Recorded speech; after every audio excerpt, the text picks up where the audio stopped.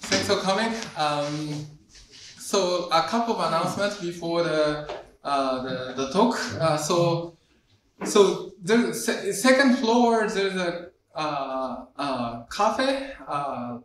Second of really genuine cafe, so you can just enjoy the coffee or some snacks over there if you want. And also my office is the S422.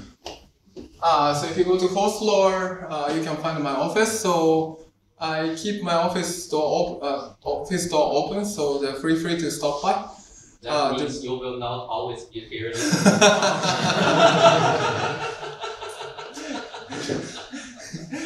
Yeah, and for lunch, because of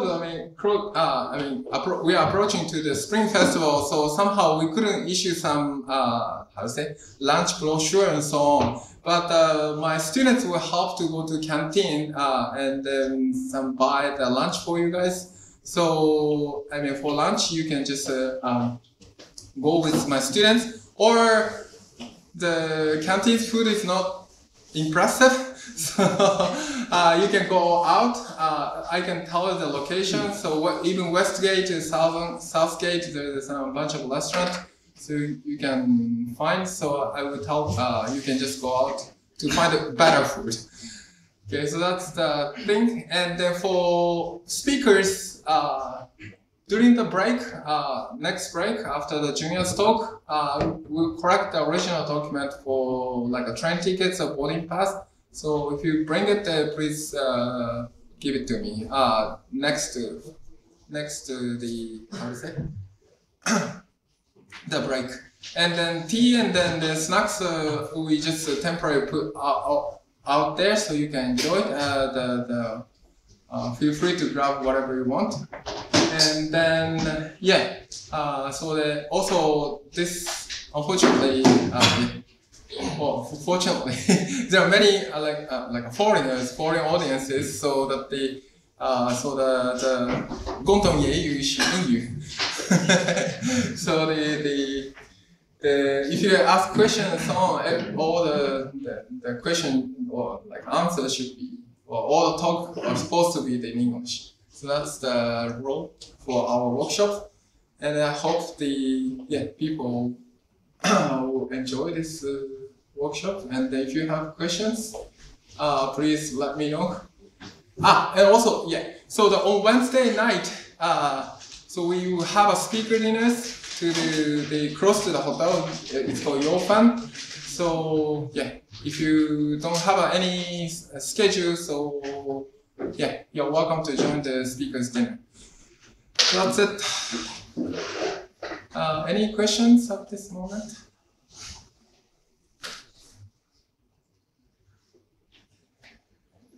Okay, so it's time. So we are glad to have our first speaker from Junya Yagi from Yale Center. He's going to tell us about the class algebra and 3D integral system. Please. 大家好.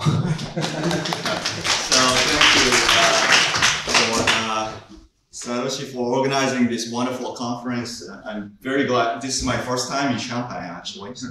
I've spent in China for 3 years, and because of COVID, and couldn't really travel. So that was an excuse. Okay, so I'm going to talk about cluster algebras and 3D integral systems, and then I realized I forgot to mention anything about quantum field theory in the title, but these are actually related to quantum field theory. Thank you. So I'll try to emphasize the relations to quantum field theory and even string theory along the way. So this work is based on my joint papers, which I co-authored with my student Xiaoyue Sun from Tsinghua, and also 3 mathematicians, Ray Inoue from Chiba University, Atsuo Kuniba from Tokyo, and Yuji Terashima, I think he's in Tohoku. So what is this about? So let me first remind you a little bit of statistical mechanics. So this talk is going to be at least 2/3 of this talk is going to be very elementary.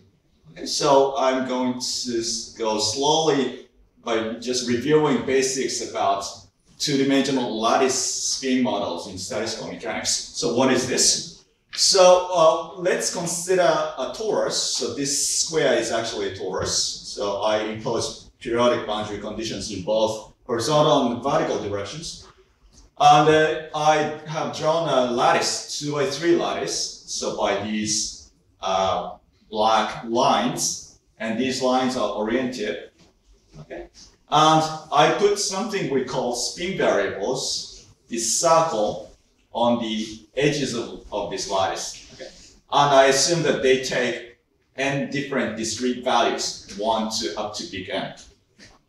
And what they do is that these spin variables are some kind of physical degrees of freedom, like electrons. Okay. They are arranged in this lattice manner, and they interact. And when they interact, they have some interaction energy. So let's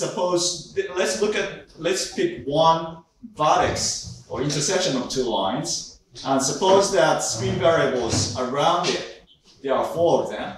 They take values I, j, k, and l, making this kind of local configuration. And let's write its interaction energy. So 4 of them interact around this vertex. And let's say that its interaction energy is E, I, j, k, l.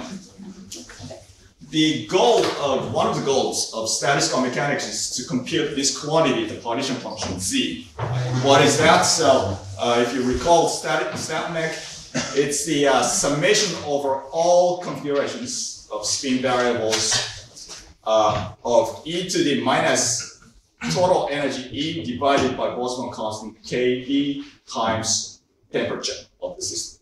And here E is the total energy, and it's just the sum of these local energies, so sum of vertices. So this is the definition of the partition function, and this gives you how to calculate the partition function, which we won't do, but it's in general very hard. Meaning, well, you can write down this, but to get an analytic expression, nice expression for the partition function is very difficult, unless this model, particular model you're considering has a special property. So for special class of models, calculation can be done. And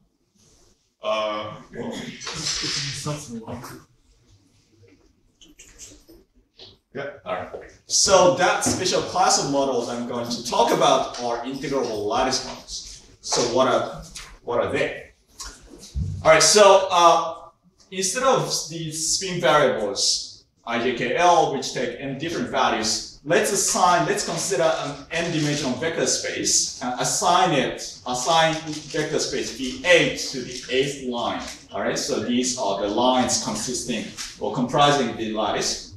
And let's introduce this matrix RAB to for each intersection of line A and line B. So there's this matrix RAB. It's an operator acting on VA tensor VB. And the definition of this operator is the following. RAB has indices ij on the bottom, indices kl on top, right? Two indices bottom and top, because it acts on VA tensor VB, all right? So it's kind of twofold tensor product. All right, so this is just defined by e to the minus ekl ijkl divided by kbt. So this just gives you the all matrix elements of RAB and hence defines this operator, which I call the R matrix. This R matrix can be defined in this manner for any two-dimensional lattice models. But if this operator satisfies the celebrated Yang-Baxter equation, which takes this form, R equals RR, then this model is known to be integrable. So let me explain what this means. Probably some of you is not familiar with this Yang-Baxter equations. So here, each side of the equation is actually endomorphism acting on V1 tensor V2 tensor V3. These act on this space. All right. R12, for example. By this I mean this is an operator R acting on V1 tensor V2. R13 acts on V1 tensor V3 by R operator, R matrix, and so on. It has a very famous, actually, nice pictorial expression for this Yang-Baxter equation, which looks like the following. So this is the easiest way to remember the Yang-Baxter equation. You just draw 3 intersecting lines. Okay. Let's say you have line 1 here going diagonally, and line 2 going horizontally, line 3 going diagonally down. Right. So the intersection of line 1 and line 2, which is here, I assign this operator R12. Right? And you start from here, you follow the direction of line, and then the next intersection you hit is actually this one. That's the intersection between line 1 and line 3, to which I assign R13. And final intersection is this R23, which is the intersection of line 1 and line 2 and line 3. Right? That represents the left-hand side. So left-hand side is equivalent to this picture. All right. And then what's the right-hand side? Right-hand side is basically what you obtain by taking one of the 3 lines on the left-hand side, let's say this horizontal line, you pick it, you move it upward, and so that until you obtain this configuration. All right. And right-hand side, if you use the same rule, you see that it corresponds to the right-hand side of the Yang-Baxter equation. So the Yang-Baxter equation says that the physics is actually the same, remains the same when you do this move of lines, right? So when this equation actually is known to imply integrability of the model, and if you have integrability, it helps you a lot when you try to compute the partition function. So I'm skipping some details here, but let me just say this as a fact. Okay. So examples of such integrable lattice models, famous examples are the 8-vertex model, which is actually equivalent to, this is a 2-dimensional classical statistical mechanics model. It's actually equivalent to 1-dimensional quantum model, which is known as the XYZ spin chain. So they are equivalent. The 2-dimensional Ising model is another example. So there are a bunch of examples. Right. Also, what's probably more interesting to you is the fact that the Yang-Baxter equation appears actually from many high energy theory contexts. One example is it appears from various zero-symmetric gauge theories in dimensions 1, 2, 3, 4, 1, 2, 3, 4, or 5 and 6 actually. And string theory and quiver varieties and Yangian acting on homology and of those quiver varieties and so on.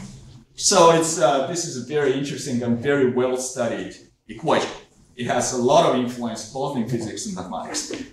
But now, so this is about 2D, right? So now the natural question is, what about the spin model on a 3-dimensional lattice, right? Why don't we go 1 dimension higher? So here in 3D, we can do something similar. So if you think about 3D lattice, what consists of 3D lattice are planes. Planes intersect. Okay, so I've drawn 3 planes in different colors here, and they intersect. All right, intersection of 3 planes is this dot. I mean this intersection of 3 lines here.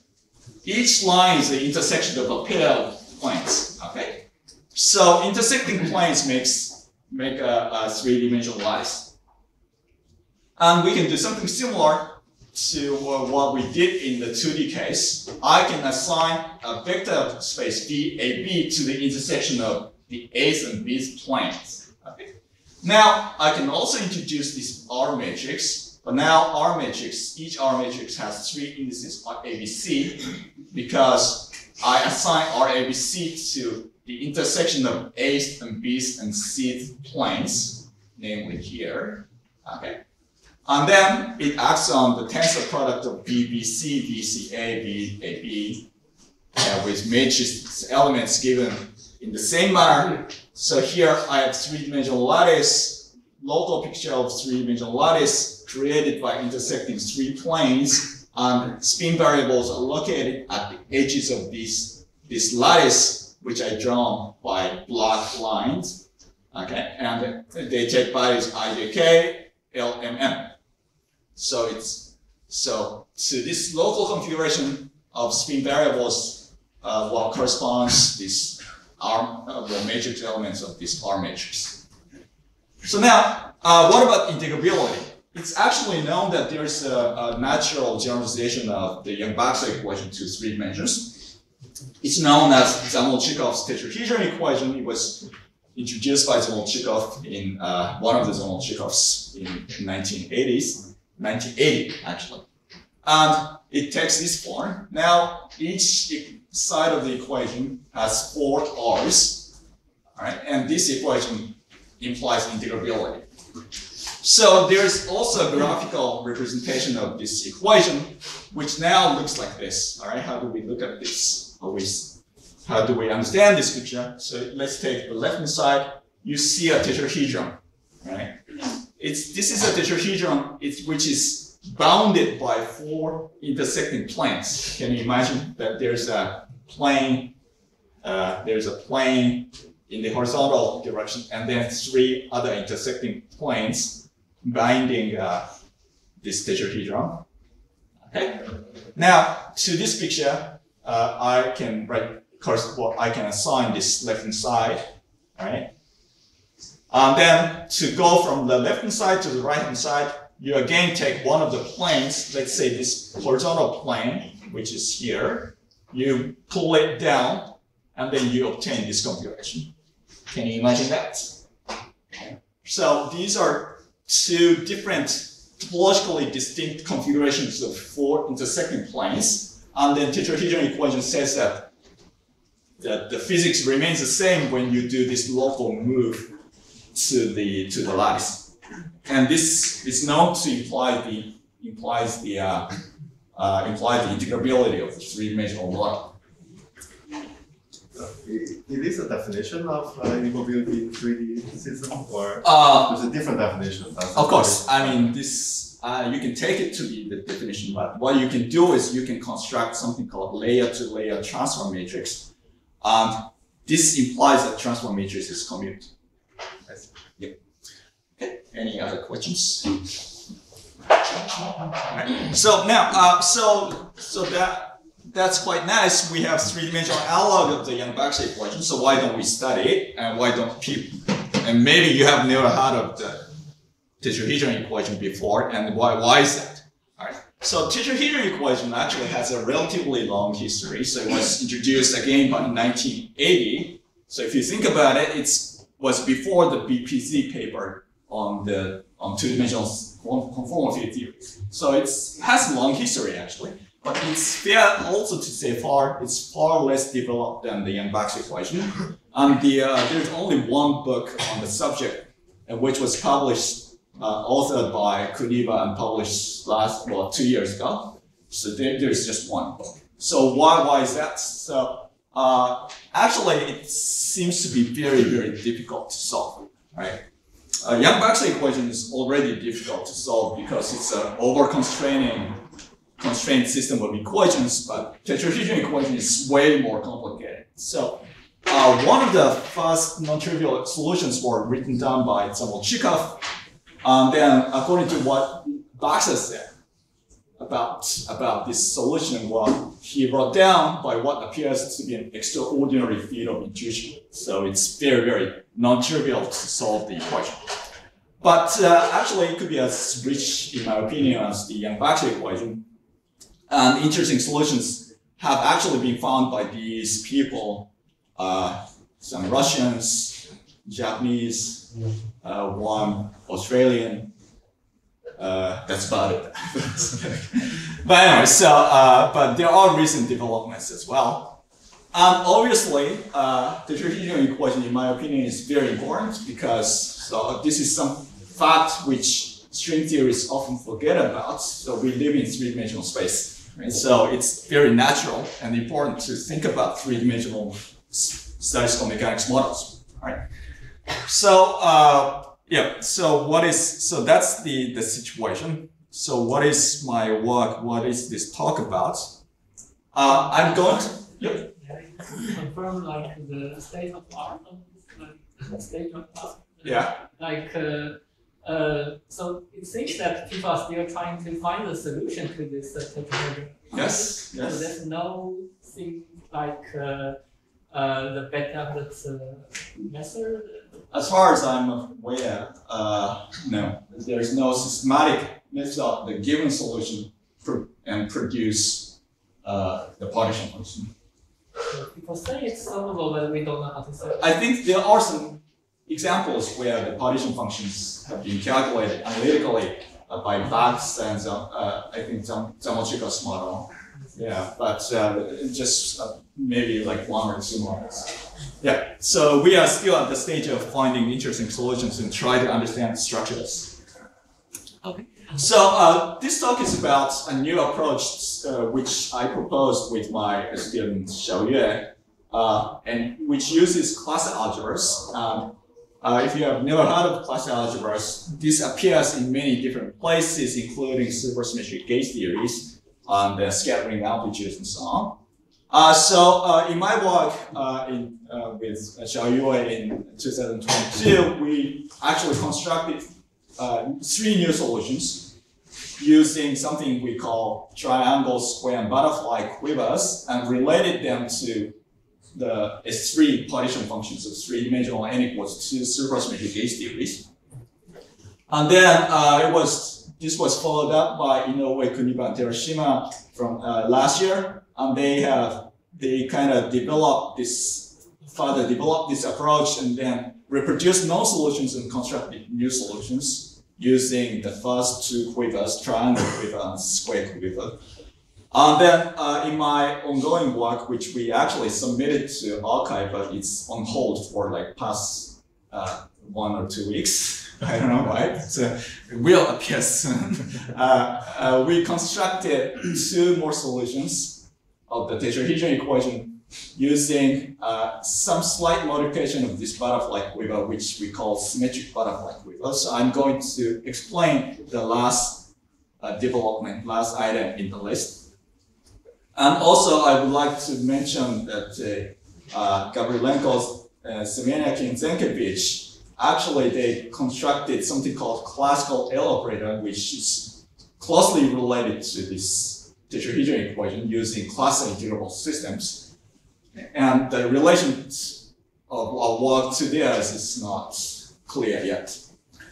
And what I really like about our approach is that actually it can reproduce many known interesting solutions of the tetrahedron equation. Actually, most of them can be obtained from our solutions by some kind of reduction or taking special limits. And also, I suspect that I'm pretty sure that there are interesting connections to 3 manifolds used via the 3D correspondence, and also should be related to wall crossing phenomena of BPS particles in 4D n equals 2 theories. It can be related to Fourier transforms theory and so on. So a lot of interesting things to explore. Okay, so this is kind of the conclusion of the introduction. I've spent 20 minutes already, but if you have any questions before moving on? No? Okay. All right, so let me move on. So I'll be a little bit mathematical, but not much, because I don't know mathematics very well. So let me remind you, start by reminding you of the symmetric group Sn. Okay, so what is that? So this is a group of permutations of n different objects, and it's generated by something called simple or adjacent transpositions S1, S2 up to Sn-1. They satisfy these relations. Probably you have learned this before, but I'm not gonna be interested in the elements of Sn per se. I'm more interested in an expression like this, some product of these simple transpositions, let's say SA1, SA2, SA k. All right, so suppose you're given this kind of expression. right? And what you can do, one thing you can do is you can represent this by a diagram. And this diagram is called wiring diagram, and it's going to play an important role. So let's say that I have this expression S1, S2, S3, S1, S2, S1 in symmetric group S4. So I take n equals 4 here. To represent this expression, I use 4 intersecting curves. All right, these are called wires, all right, drawn in blue. So I have y1, y2, y3, y4. They make this kind of pattern. Okay. So you want to read this diagram, this wiring diagram, from left to right. All right. So if you start from left, you have wires 1, 2, 3, 4. But then here, wire number 1, wire number 2 are intersect. So they switch their position. Right? To this intersection, I assign this transposition S1. And next, I have y1 and y3 intersecting. But if you start again from this, after the first transposition, that's the second and third wires switching their position. To this intersection, I assign the transposition S2 and so on. Okay. So you see that to each expression like this, you can draw this diagram, and vice versa. Now, I also consider 2 wiring diagrams which are topologically equivalent to be equal, right? Which amounts to imposing the second relation in the symmetric group. So anyway, so you can now forget about the symmetric group. You can focus on this wiring diagram. I'm going to use this diagram to construct something interesting. Okay. Now, what can you do when you are given that kind of diagram? Right? What I'm going to do is to a wiring diagram, I assign a quiver. Quiver is it's just a directed graph, right? So graph has vertices and edges, but directed graph has, for a directed graph, each edge is oriented. So you have vertices and arrows connecting vertices. So what I do is the following. Given that kind of diagram, I put vertices on the crossing of wires and chambers of the diagram. Okay. So, and around each crossing of 2 wires, I draw arrows like this. So here, I have 2 wires, 2 curves crossing. Okay. I have put vertex here at the crossing of 2 wires and 4 vertices in the surrounding white areas. Okay. And I draw arrows. There are 2 kinds of arrows, solid ones drawn in the middle, right, connecting the middle vertex, and dashed one. Dashed arrows, you can think of it as them as like half arrows, okay? But so you can draw this kind of picture, all right? And then you can do that for every crossing. And then between some vertices, you will have multiple arrows, which you can combine into one, right? So if you have half arrows, like if you have 2 dashed arrows connecting the same pair of vertices in the same direction, they are combined into one solid arrow. But arrows in different directions tend to cancel. Okay, so this is an example of this procedure applied to 3 wires crossing in this and making this kind of pattern. So I have y number 1, y number 2, y number 3. You can assign this graph, this quiver. All right. So this is a quiver which I call the symmetric butterfly quiver for a reason that will be apparent later. All right, assigned to this wiring diagram. Okay. So important point here is that given a wiring diagram, you can assign a quiver. Okay. Now. Okay. So, because we are talking about quiver, I would like to introduce some important notions, operations that you can perform to quivers. One is something called mutation, mu k, which you can apply at vertex k of a quiver. All right. So this is a transformation of one quiver, right? That kind of directed graph to another quiver, right? This appears also in supersymmetric gauge theories. So if you have never heard of mutations, this is a good time to learn, right? So what you do is the following. So suppose you apply this mutational operation mu k to vertex k, right? And then you look at vertex k, and suppose the vertex k is connected to vertex I and j by arrows in this manner. So suppose you see this pattern in your quiver, all right? And when you apply mutation mu k, what you do is first you add an additional arrow going from I to j, okay? And then reverse the orientation of all arrows connected to k, and then you do some combination of arrows, right? So arrows going in opposite directions, they cancel and so on.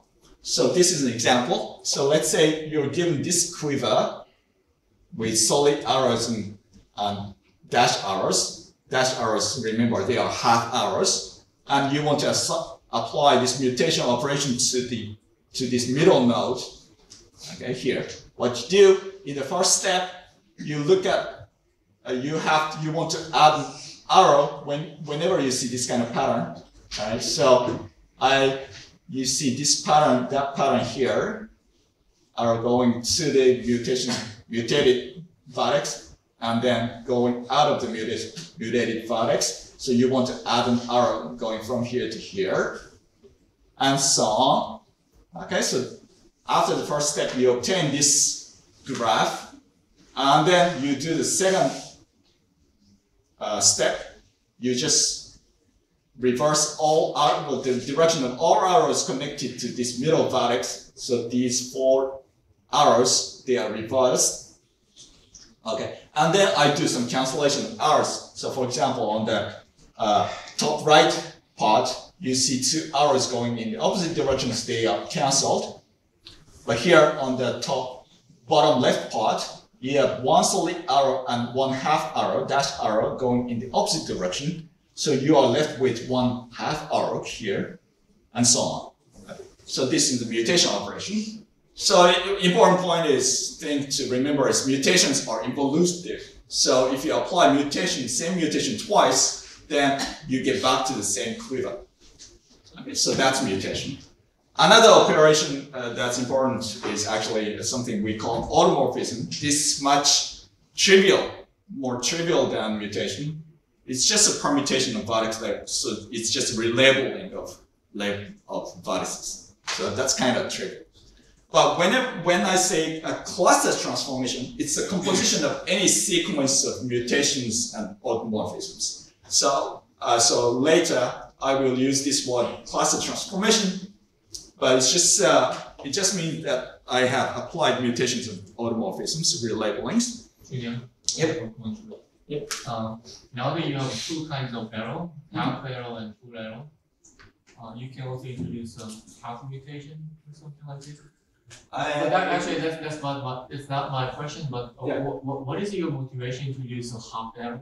Well, my motivation is unless I use half arrows, I couldn't construct the solution to the differential equation. So it's not clear physically where half arrows come from, because in gauge theories we don't have like half chiral multipliers. So I'm not sure about physics meaning of half arrows, but mathematically I needed to introduce half arrows. But I will comment on more about that. Okay, so these are operations I'm going to perform to my quivers. Okay. Anyway, so now let's go back to this wiring diagram. All right, and then to wiring diagrams we could assign quivers. So now, given wiring diagram, that kind of diagram, I can do some kind of operation, which is going to be important. So that operation is called the braid move. So suppose you have wire A and wire B and wire C making this kind of pattern locally in your diagram. I can perform this braid move beta ABC, which transforms this pattern to this pattern. So what I did is I took the middle wire, I moved it up. Good. So this is a nice local operation. But the important point you want to remember is that this induces a cluster transformation, sequence of mutations basically, to the corresponding quiver. All right. So to this left pattern, this was the assigned quiver. All right. And then what you do is you apply mutation at vertex 4, and then vertex 3, vertex 5, vertex 8, and then you do some relabeling. You can actually ignore relabelings if you want to, but then you arrive at this final quiver, which actually is a quiver assigned to this diagram. All right. So this local transformation of your wiring diagram is actually equivalent to sequence of mutations. All right. So this is a key point. Okay. So this is some observation you can do. Now, let me connect this to what you love, gauge theories. So given a quiver, that kind of diagram with vertices and arrows, you can write down a gauge theory with force supercharges. So what you can do is there are of course some nuances and different ways of doing that, but one way is the following. To a vertex I of your quiver diagram, you assign a gauge group, let's say SUN of, and I label it by I, so SUNI.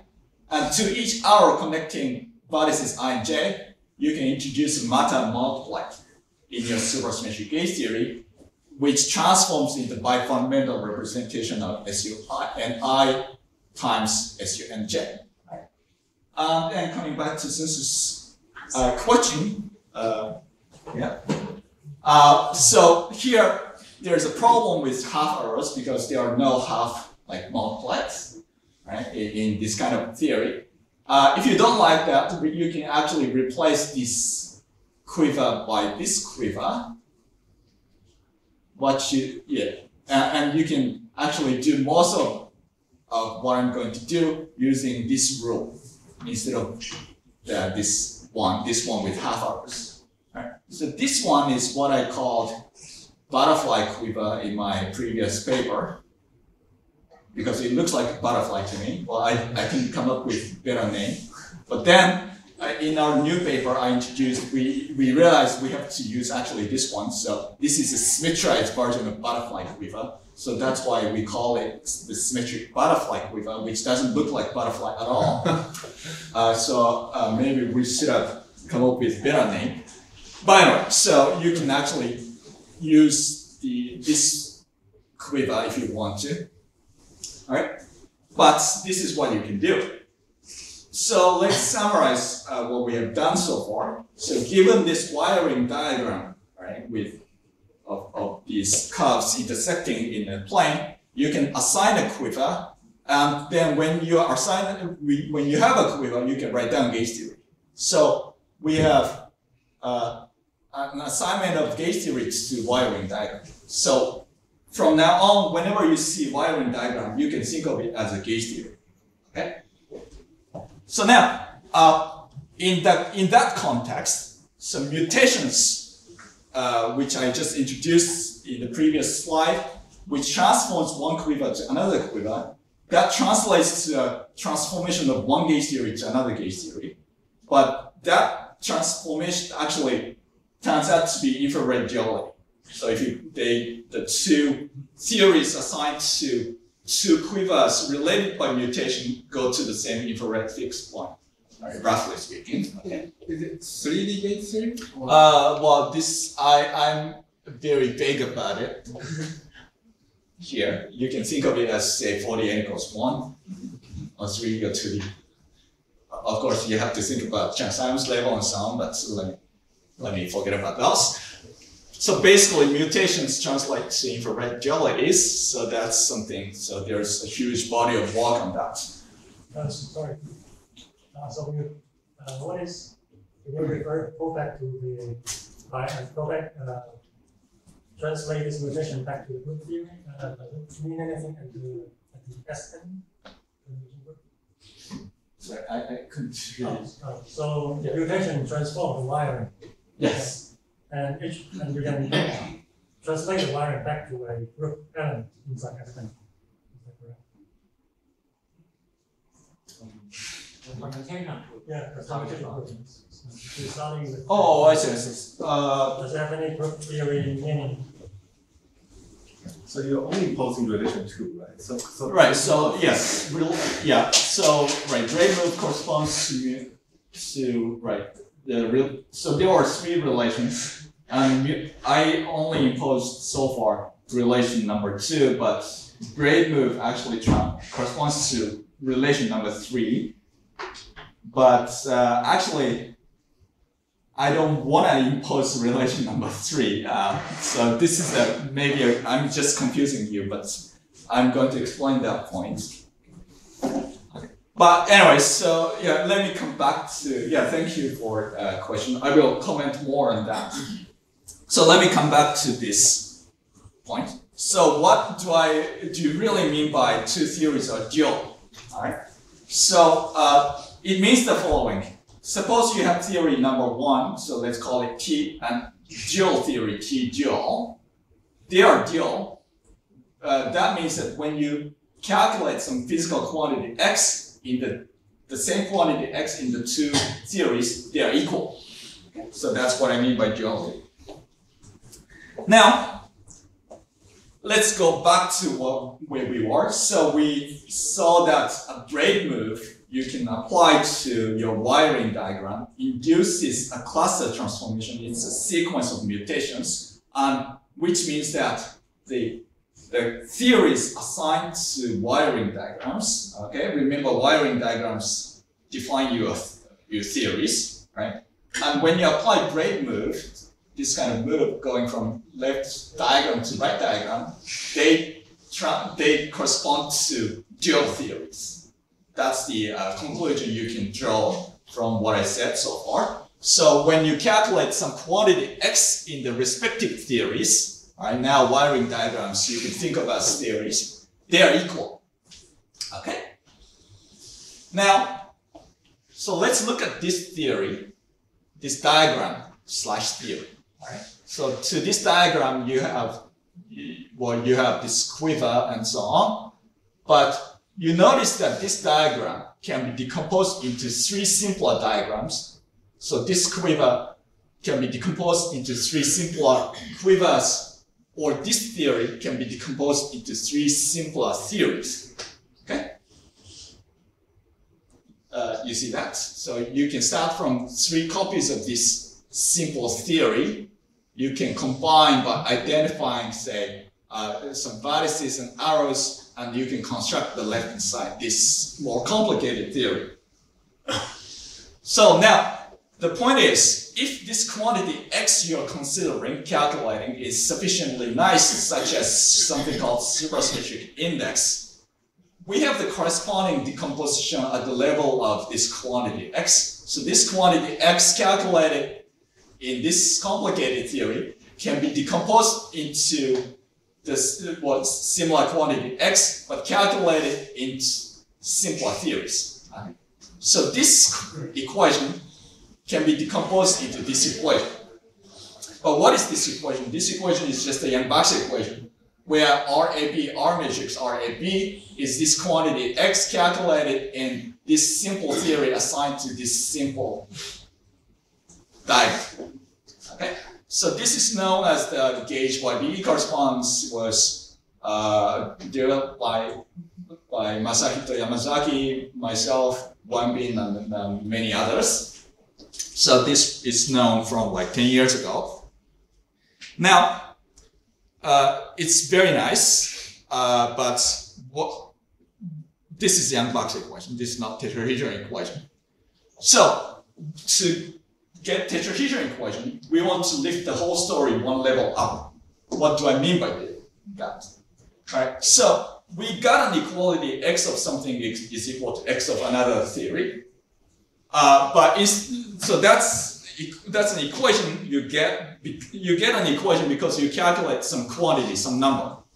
But instead of such numbers, let's consider space of states, Hilbert space of state of each theory. Then, when you have two dual theories and you consider the corresponding Hilbert spaces, right, they are not equal. Theories being dual means that these spaces are isomorphic but not equal. All right. So by considering dual theories corresponding to two diagrams related by braid move and considering Hilbert spaces, you get an isomorphism. Okay.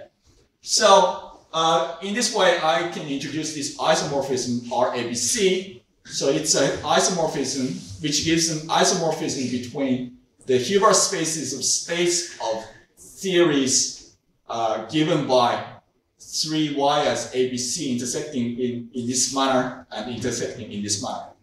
So this is a very crucial point, so I hope this is clear. All right, now, there's something very interesting about this isomorphism, which comes from the fact that there is this very interesting loop of braid moves. Okay, so let's start from 4y as making this kind of pattern, and I can apply 4 braid moves and 4 inverse braid moves, and then this diagram, actually, if you go through this sequence of braid moves, you notice that this diagram comes back to the starting diagram. So there's this loop of braid moves. But then, if you think about the corresponding Hilbert spaces of the series assigned to the quivers assigned to these theories, these diagrams, the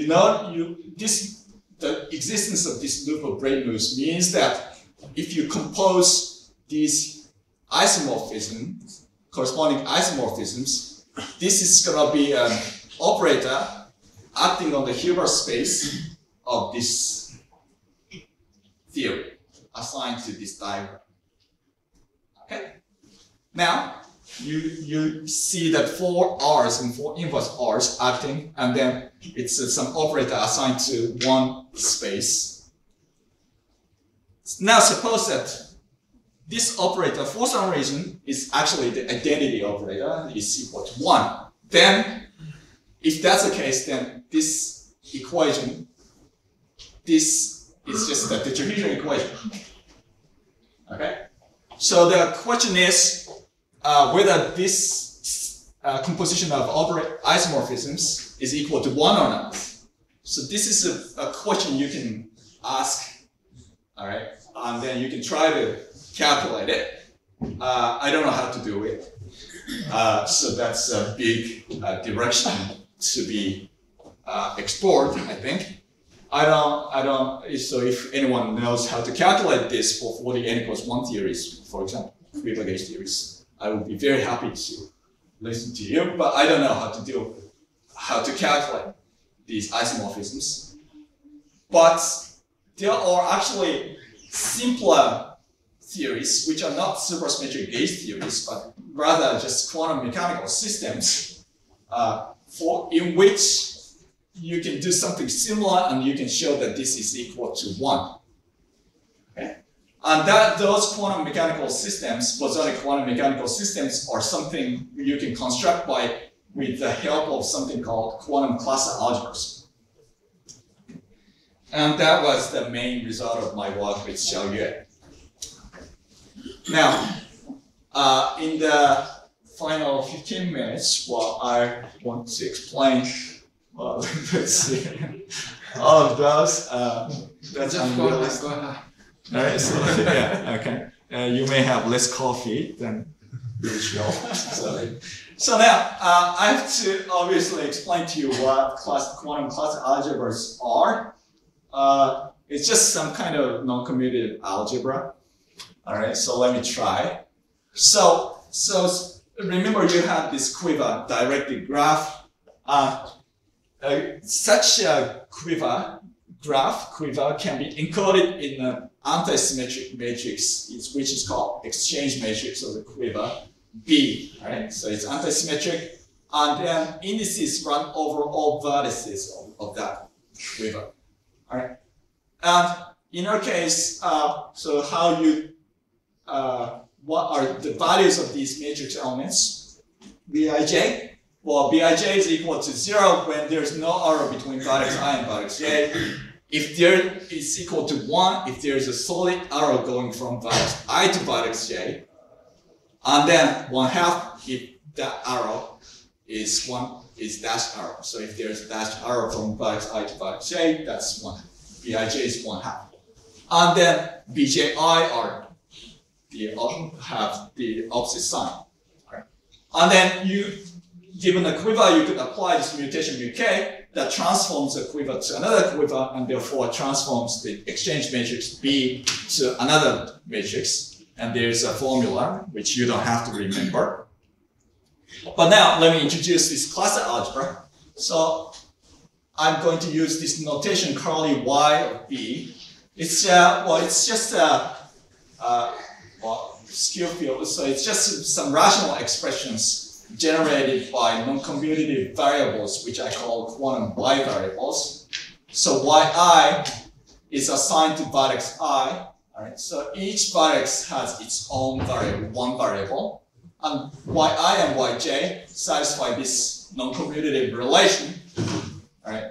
And there's this power q to bij. So when vertex I and vertex j in your quiver are connected by arrow, the corresponding y variables are non-commutative.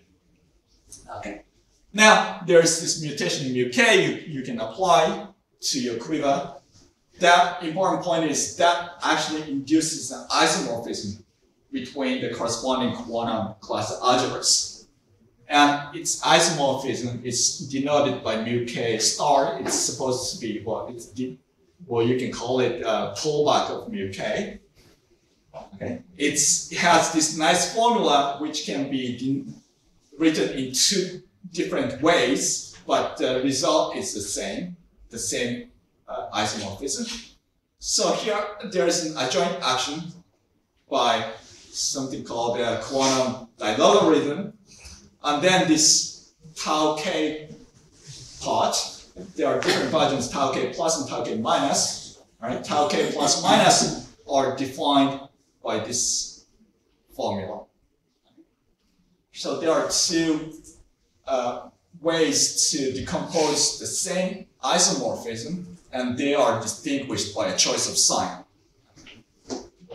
Now, so this is so I have defined quantum cluster algebras assigned to quivers and gave you a rule to transform, to go from one quiver to another mutated quiver, and showed you how the corresponding quantum y variables are related.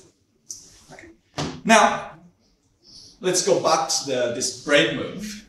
All right. So I had this braid move. The wiring diagram transforms, and then the assigned quiver also transform. But now I have shown you before that there's this loop of braid moves which transforms this wiring diagram and then all the way around the loop, and the diagram comes back to itself. All right, so it corresponds to this equation. So this is the loop of braid moves I showed you before. Now, if you calculate, so remember each braid move corresponds to a sequence of mutations. So there's a corresponding composition of isomorphisms of quantum y variables. And if you calculate what the corresponding transformation of quantum y variables is, then it turns out that this corresponding induced transformation is also trivial. So not just the wiring diagram and the corresponding quivers, but also the y variables come back to the initial value after you apply this operation, loop of braid moves. So this actually turns out to be very, very non-trivial fact. In many cases, you have something like this relation, but the y variables don't come back to themselves. So this is something we were kind of lucky that the transformations we looked at had this fortunate property. So this is very non-trivial. So what does this mean?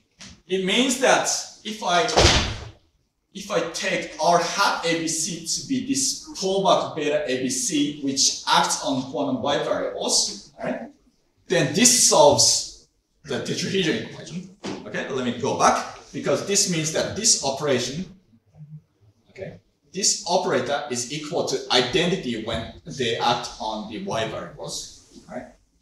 But if you remember, this being identity is equivalent to the tetrahedron equation, right? So in this way, I could at least construct a solution of the tetrahedron equation, or hat ABC, which act on these Y variables. And I was very happy, but this is actually not what we want. What we want are some operator or ABC which act on vector spaces, not on algebras like Y of this quiver, right? So the question is, given this solution of the tetrahedron equation acting on Y variables, how do we construct solution of the tetrahedron equation acting on vector space like this? Okay, so that's a question. And the relation between these Y variables assigned to quivers and quiver spaces are like these Y variables are like operators acting on quiver space. Okay. So what we want is actually, I want this R hat, which acts on operators, to be given by conjugation action by RABC, this kind of operator acting on Hilbert space. Okay? So this is a relation between the unitary operator going from one theory to another theory, and how corresponding operators are transformed. Okay? So I want to construct RABC, which has this property. And moreover, I want RABC to solve the tetrahedron equation. So that was the question. And actually, we could do that.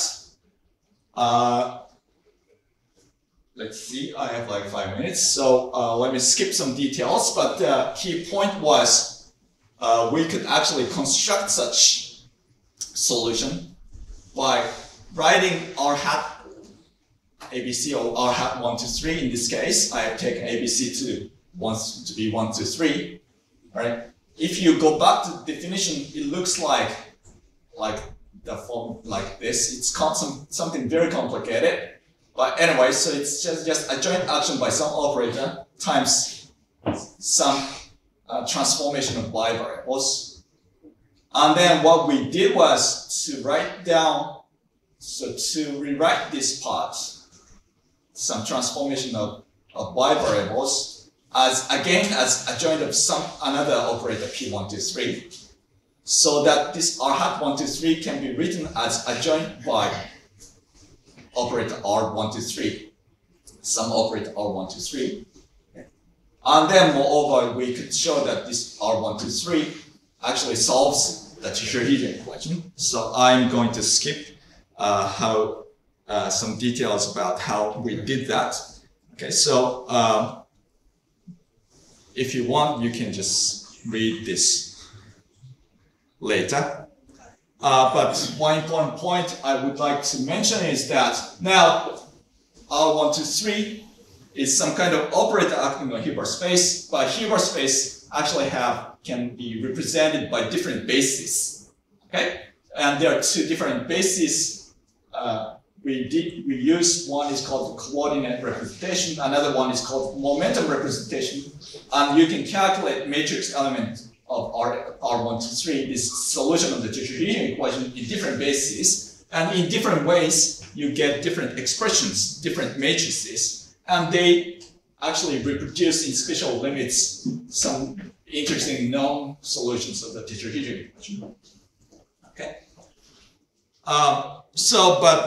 So this is basically how we construct this solution of the tetrahedron equation. But because you guys are physicists, high energy theorists, so let me mention something that might be a little more interesting to you. All right. So one representation of R, this operator, is via Fock space. There is Fock space representation of R operator, And then it's actually, I conjectured in my previous work that that solution actually appears from brane construction in M theory. So basically, M theory, so you have 11-dimensional space-time, and I take 3 directions to be periodic, so you have 3 torus, okay? And then remember, 3-dimensional lattice is constructed from intersecting planes. I literally think of those intersecting planes as intersecting branes.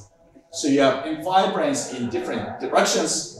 They intersect, they are planes in these 3 torus, but they go in, extend in different directions, and they make a lattice, okay? And then each edge of this 3-dimensional lattice is the intersection of 2 M5 branes. When there are such pair of M5 branes, you can think about M2 branes stretched between them. And then my conjecture, my proposal is that the Fock space I talked about is really the Fock space of M2 branes stretched between them.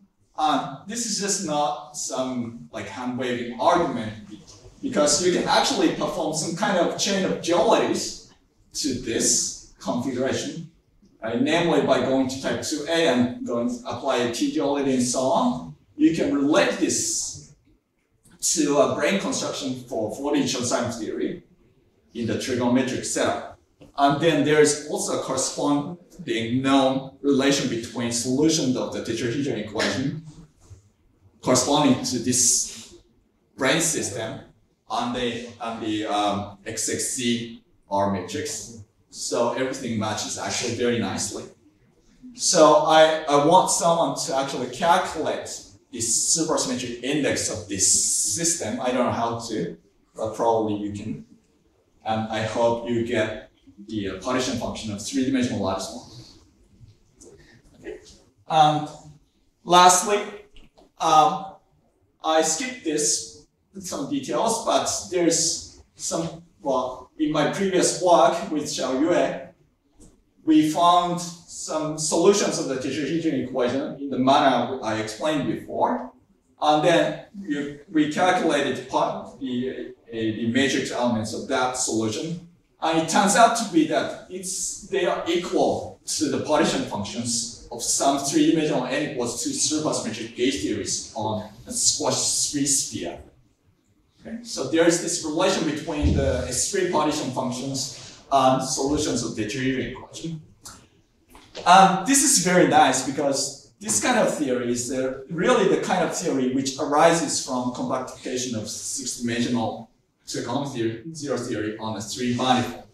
Okay. So obviously there should be a relation between the geometry of 3 manifold and solutions of the tetrahedron equation. So it would be very interesting to pursue this direction. So this is one of the directions I'm going right now. Also, we saw a loop of grade moves, which corresponds to the loop of quiver mutations, and that kind of loop of quiver mutations appear naturally in the business of wall crossings of EPS particles in 4D n equals 2 supergauge theories. There is also a well-known story between the relation between these wall crossings given by domain walls in 4D n equals 2 theories and the geometry of 3 manifolds. So everything is actually connected. So I think it's very natural and interesting to also explore this direction. Okay. Right, so so somehow I managed to come to a conclusion by skipping a lot of details. So let me conclude. Conclusion. So one of the messages I would really like to convey is that tetrahedron equation is interesting because it's a 3-dimensional Allen-Baxter equation. It's important, but needs much more study than what's been done so far. Okay. Even most people don't know the name of the tetrahedron equation. That should be shocking, actually, if you think about how important 3-dimensional lattice models are. Okay. And then my work with others is that solutions can be actually constructed using quantum cluster algebras And quantum cluster algebras are related to many important branches of theoretical physics.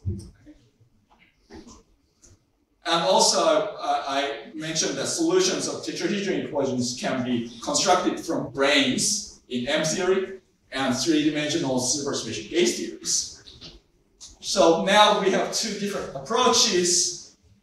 One from the quantum cluster algebras, which I talked about, and also using branes and from higher dimensional gauge theories, basically. So how are these two approaches related? That's a big question to be answered. Okay. And also connections to three manifolds, Wall crossing phenomena, they must be very interesting and fruitful. And finally, I think as physicists, we should also come back to this basic question: what can we say based on all this about three-dimensional statistical mechanic systems like, say, 3D Eisenbahn? So that would be a far-reaching. Is that far-reaching or far-fetched goal? All right, so that's all I wanted to say. Thank you.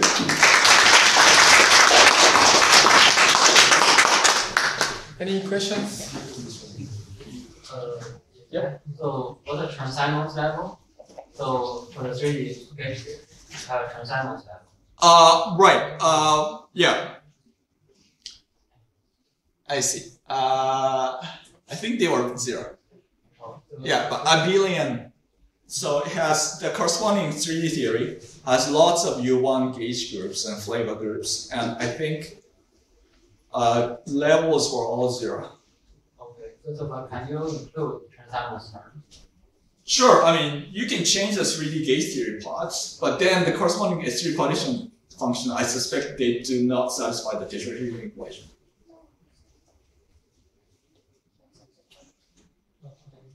I have a more basic question. So the solutions you constructed from the quantum cluster algebras, do they contain the known solutions in the literature? Yes. Actually, most of the interesting and famous solutions can be reproduced.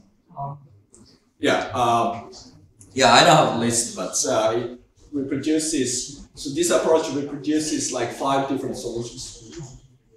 But still, you can construct new solutions. Yeah. So we kind of generalize those solutions by including more parameters, for example.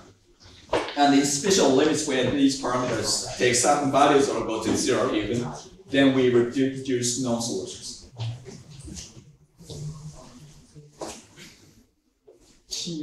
For the brain construction, if we reduce the system to type 2A, what's the case here? Right.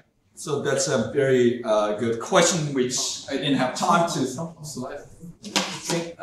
explain. So what you do is you can take, you can reduce the M theory set up on one of the 3 circles, let's say S3, and then you have D4s and NS5 brain. And then what did I do? Then you can apply T-duality to convert D4s to, let's see, D5 and D3, and NS5 remain as NS5. Is that right? Yeah, I'm forgetting already. But anyway, so by reducing on S3, you get a bunch of NS5 brains coming from this M5-3, and then you apply T-duality once. I don't know which direction, I forgot. But then you go to B, right? And then you apply S-duality to get a stack of D5 brains. And then you get 6-dimensional maximally superspecial gauge theory.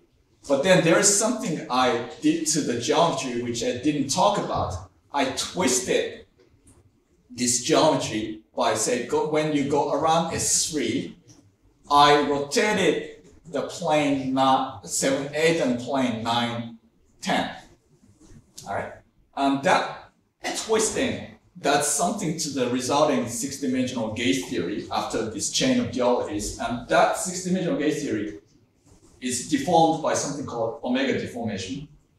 That reduces this 6-dimensional maximally supersymmetric Yang-Mills theory to 4-dimensional gauge theory, which is purely bosonic. It's called 4-dimensional transition theory, which was discovered by Costello and studied by Costello, Yamazaki, and Whitman. From there, it's known how to construct solutions to the Yang-Baxter equation using 4D transition theory. So in this way, tetrahedron equation and Yang-Baxter equation are related by a brane setup. But there's a corresponding relation between solutions of the tetrahedron equation and Yang-Baxter equation purely in statistical mechanics. So what you do is you have 3-dimensional lattice. You take one of the 3 directions, you make it compact, periodic, and you consider compactification of the statistical mechanics model. Right? So 3-dimensional model gets compactified and then reduced to 2-dimensional model. So 3-dimensional integrable system becomes 2-dimensional integral system. And you obtain from tetrahedron equation Yang-Baxter equation. So so what I just said is a brane version of that construction.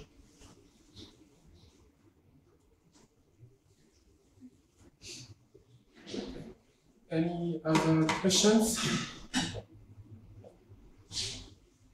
Okay, let's next speak again. So, PN is just